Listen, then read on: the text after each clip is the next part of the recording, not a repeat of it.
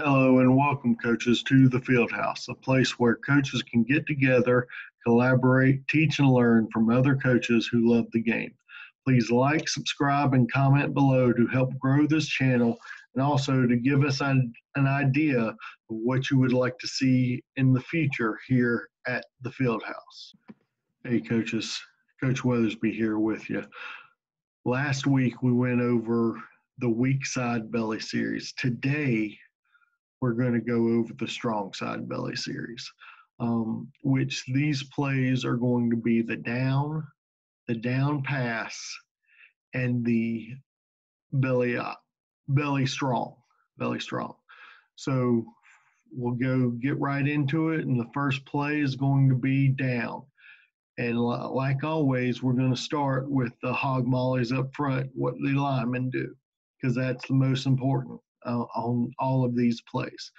So we're going to start front side of the play, tight end and tackle. Your rule is going to be gap down backer. Gap down backer. So in this 4-4 look, tight end's going to go to the linebacker. Tackle is going to go to the tackle. This guard is going to pull, kick out, a trap block on the defensive end or the last guy on the line of scrimmage.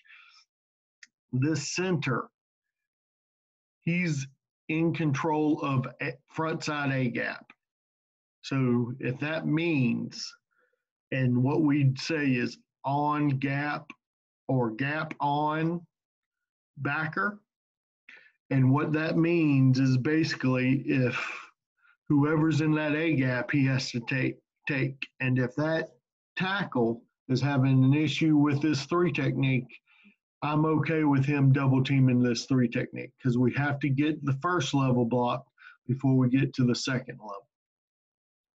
Backside, just like in all weak side belly side series with the backside, we are scooping.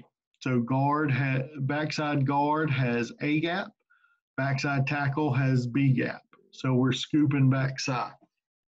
What the wing does, wing and dive back, these two guys right here, they have varying roles on the play. Right now I have it drawn up where the wing back, he blocks a linebacker, but he could be in motion. We could use motion to kind of be a tendency breaker. We'll motion away from the play so that the linebackers move over and think it's jet going the other way and run down towards the tight end side.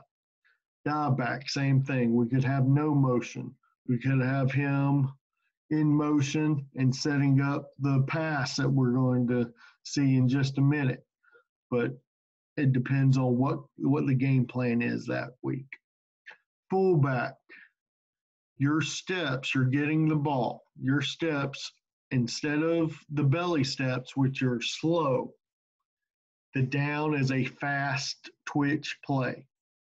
So you're going to 45-degree angle is your first step towards the hole, crossover step, and then what I call an onset step to get you square to the line of scrimmage. Quarterback, and that's where you're going to receive the ball. Quarterback, you do a 180, and then you get handoff next to the line outside the tackle in the C gap is where you give the handoff to the fullback. X receiver over here. You're doing a heels route. You're coming towards and you're trying to get into the eyesight of the safety. And that's our down. The reason we do that is because you're not really part of the play right now, but we want to set up our down pass. So you need to be doing the same thing you would do then. All right, down pass. This is, I'm sure everybody has a different version of down pass. This is our version. Front side of down pass is just like front side of belly pass. We're running the play, so we're running down. So Tackle is blocking down, guard is kicking out. Backside, same as belly pass. All right, and if you've seen the video of the buck pass, same as buck pass. We're going to swing and gate, give a little cup action backside. Center's got backside A gap. Guard's got backside B gap. Tackle's got backside C gap. Fullback, we're getting a good fake in here, and I hope you get tackled, but if you don't, you're there blocking. Quarterback, faking to the fullback, and then setting up behind the tackle. All right. Some versions we may roll out a little bit, but right now we are going to set up outside the tackle. Your progression quarterback. Number one is the corner route, 10 to 15 yard with the tight end. Wing, you have a choice route, what we call a choice route. Wing, you're going 5 yards. If that linebacker sits, you slide out. If that linebacker is coming up to this arrow route right here, you sit in the space. So you basically try to find green grass. Dive back if you're in motion, or even if you're back here in the dive back position, you're going to have an arrow route. All right, an arrow route. You're the third option. All right, it's basically quick jet or slower jet, what it turns out to be. X receiver, you have the heels route, and you're what I call the press box route. You're going, if the press box calls down and says the safety's not covering the X, it's wide open, we're going to throw that. So that is our down pass. Now, belly, our strong belly. We're going to the tight end side. We're in a different formation right here. This is kind of an overload formation. Works very well for us. We have also a quick pitch and a counter out of this formation. But belly ice is a short yardage. Either you're on your goal line going in, or you're going in your goal line going out, or you're on the opponent's goal line going in most of the time running this formation. And you're just it's a safe play to get 3 or 4 yards.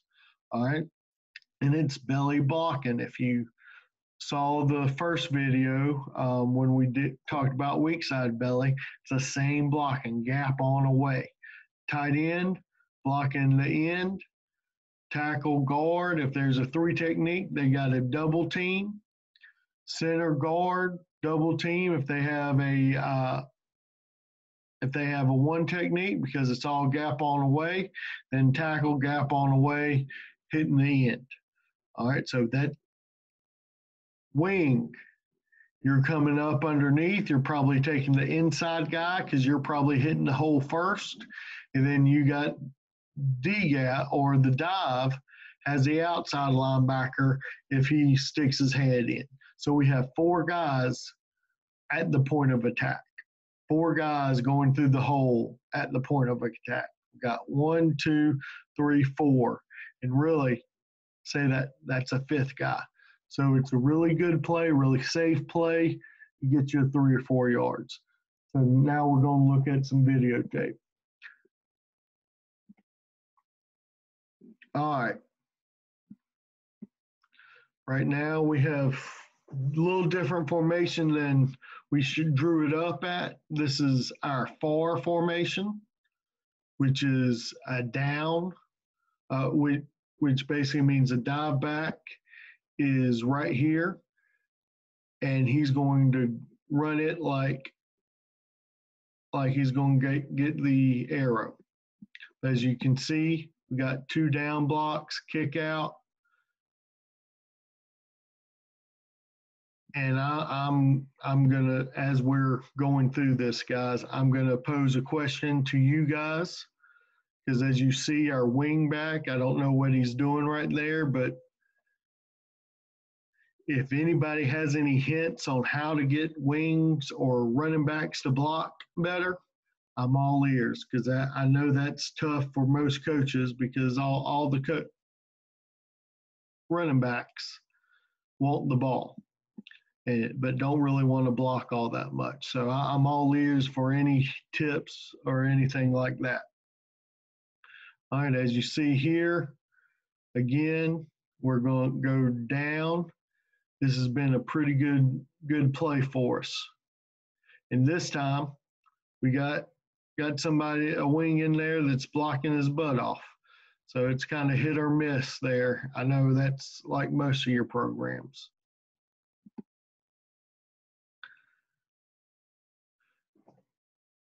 Here you see we got rid of the problem of the wing back blocking.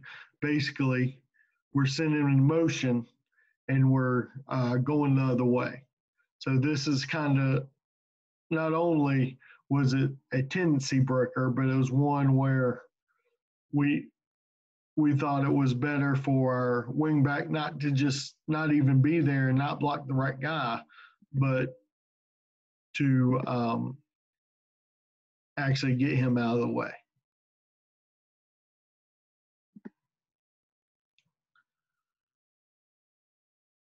As you can see, we did that a lot, but our linemen are doing a pretty good job here. We're making the wall, gap down backer, and we're coming through. Watch our center here. Center, he's in the A gap right here. Him and the tackle have come down, and they're protecting that A gap. They don't have to be great blockers, just can't allow penetration and them to scrape over the top of them. Right here, we'll see this is not how we drew it up, that wing. We just had him there, and he decided to block the end. Our guard did a good job of just coming in and sliding through the hole, replacing the wing, what the wing should have done, and we did a good play here. Even though that end slipped off the wing, which he's at Duke right now, that defensive end right now, playing offensive line. All right. Down is not supposed to hit like this. It hit, we blocked it very well. It's just sometimes when you have a dude, that's why I always like to have a dude at fullback, is because when it hits good, we can take it to the house at any play to the house.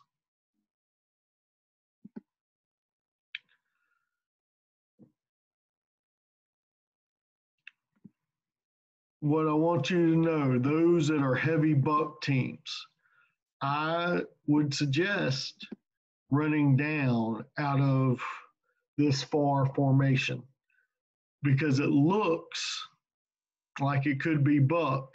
And when you get in that far formation, that defensive end comes upfield trying to take care of buck, and now you can go inside of them, and you don't really have to get a good block on them.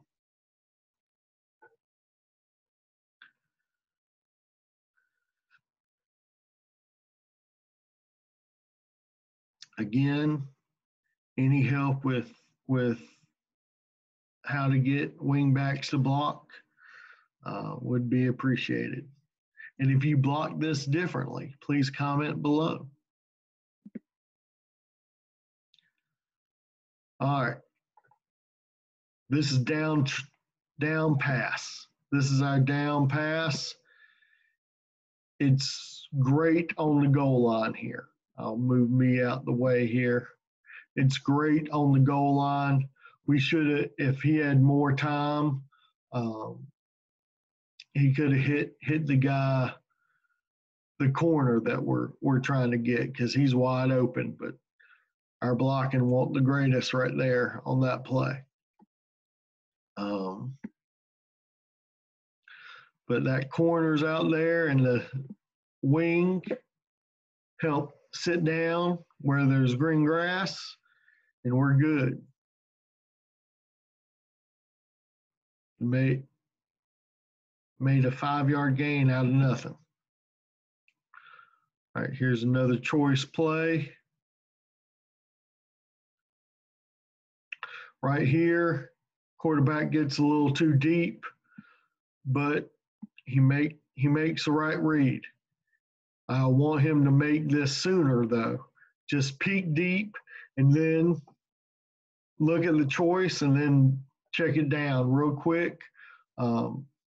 Play caller didn't do a good job of calling this because this is to the sideline, not giving them a lot of room, but they made do with it, got us through 3 yards, which is in the wing tee is really what you're asking for. All right. We hit a deep one here. What I want you to pay attention to is these guys right here. Why do we throw it deep? Why do we throw it deep? Or why is the deep throw the first read? Because these guys are at 7. We want them to back up. So they're not part of the run game. So every pass, the first progression is going to be, we're going to peek deep, try to take a shot. An incomplete deep pass is better than a complete 2-3 yard pass, in my book anyway.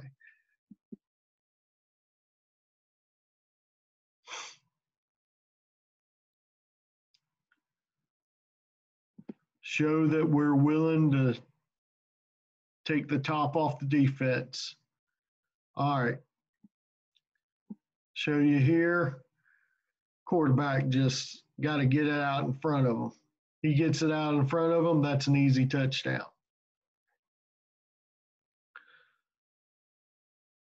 Still 3-4 yards. All right, belly ice. Said pretty good goal line play. It's got a lot of the same kind of feel as if you're a double wing guy, the power or the superpower, where you got all kinds of guys going into the same hole. And like I said, all we're looking for is 3-4 yards. 3-4 yards. We got blockers, we got numbers against you. It's hard to stop.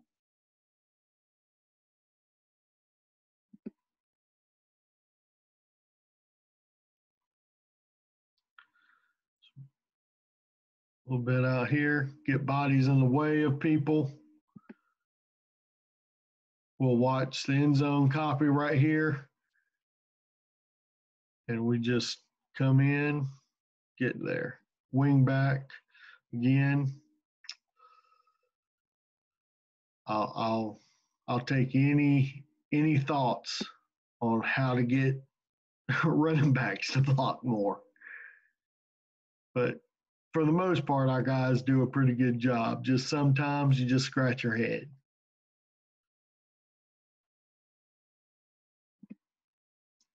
We'll see the end zone copy here again.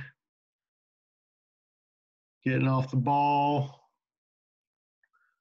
Don't really have to get much movement. Just get in the way that let our backs make a play.